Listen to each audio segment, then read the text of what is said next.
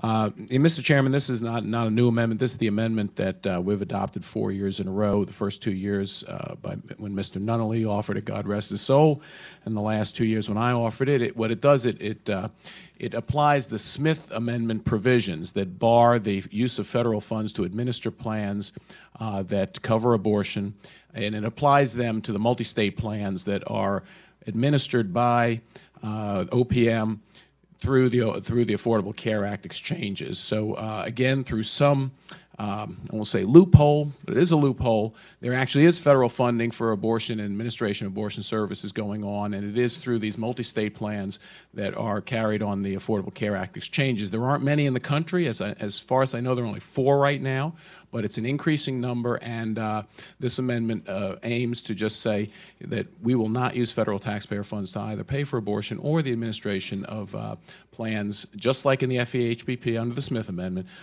plans that actually cover where we cover the administrative costs for the plans. So I move the amendment.